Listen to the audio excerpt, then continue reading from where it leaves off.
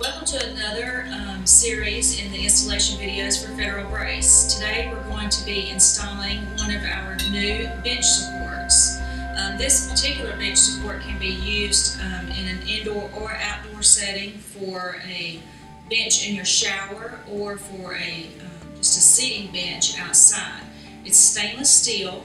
The flanges are 3 inches wide, and it does have a low profile gusset on it that's going to give you the additional support you need when supporting the weight of a bench and a person. It's plug welded back here, so you don't see any of the weld marks on your gusset, and it will be relatively hidden once it's installed. It has countersunk holes that are 1/4 inch, and we'll be using anchors in our installation today as well, and we'll talk about that a little bit more in a moment. We're going to be installing a decorative concrete bench today, and we're in the middle of remodeling our building. We're in an old mill building, and so some of the things that we do today may not fit your application, but we'll explain that as we go along.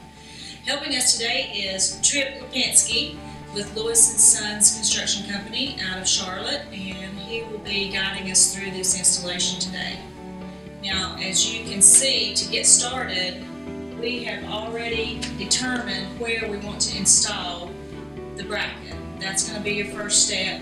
We determined the placement, the height.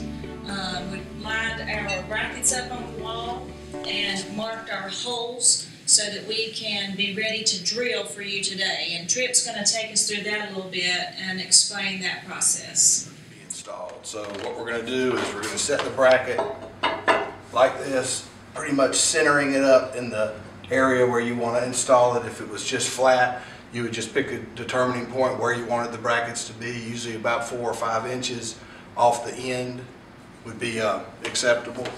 It can be less than that. So you set the brackets up.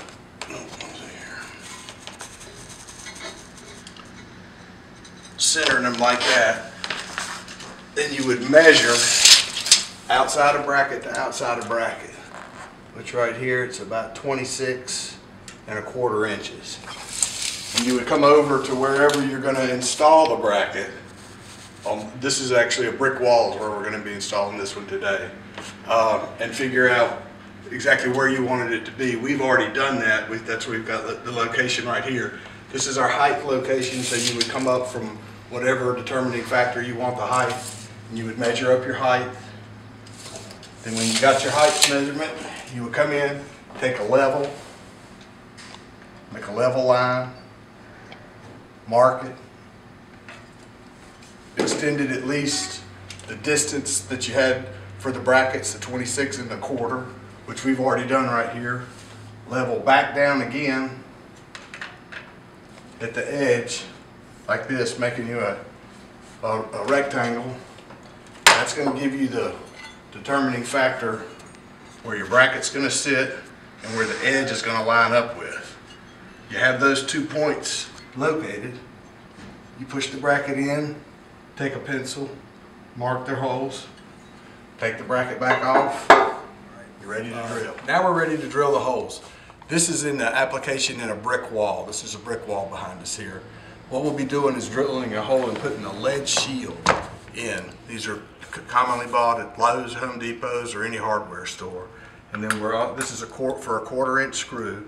And we're also using a 1/4 inch by 2 inch screw with a countersunk head that will for the bracket, which the bracket is designed for.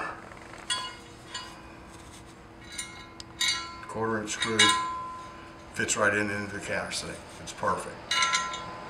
So we're using an 1.5 inch lead shield because you need that, at least that minimum depth. You can go longer if you want to, but you need that minimum depth to be able to support the weight of the bench and a person sitting on the bench. Using a 2 inch screw for the 1.5 inches, because it's okay if the screw goes through the shield. You just need to make sure that you drill your hole at least 2 inches deep, because that's how deep the screw is, how long the screw is. All right. For this 1/4 inch shield, you have to use a 1/2 inch masonry bit, which we have right here. It can also be purchased at Lowe's, Home Depot, any hardware store. So you've already marked the holes because you've already set your brackets up, so all your holes are already in place. So you would just start in the center of the hole. And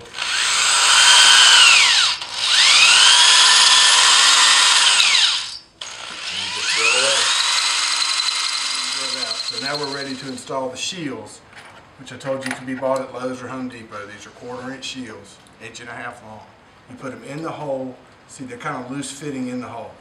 Put them in the hole, leaving the end sticking out just a little bit.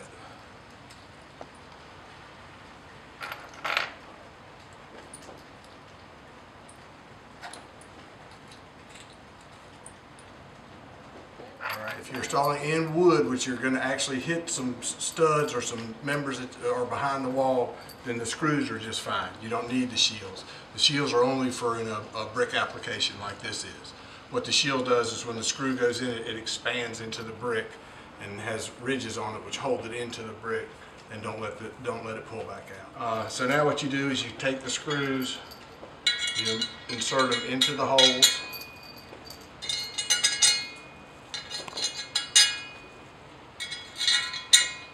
And then you'll line doing it by hand, you'll line the screws up to the things one at a time, holding the bracket off of the wall. And you start the bolt in it because it'll want to push it in.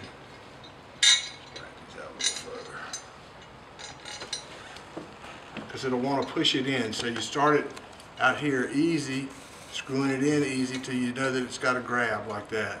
And that's good enough for right now. And you do that on all of them. Yes, you do need to vacuum out the holes and get all the dust out because the dust will pack up in the back of the hole and not let the shield be able to go into the hole at its depth that it needs to.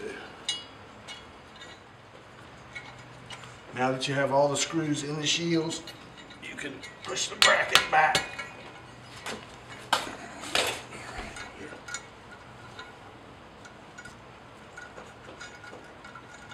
You got to make sure that the shields don't push back before the bracket can get installed.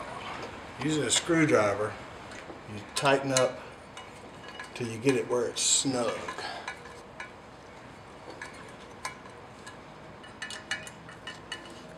Alright, now the brackets and the shields are pretty much in place. You can still monkey with this some once you get it done. So now that we've partially tightened it with a screwdriver, what I like to use is an impact driver. You can use a drill if you want to. You could even use a screwdriver. It just gets hard to do. You might strip the screw out or strip the head of the screw off.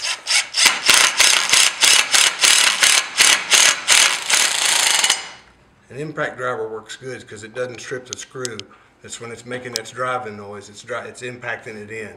And it keeps from stripping the head of the screw out.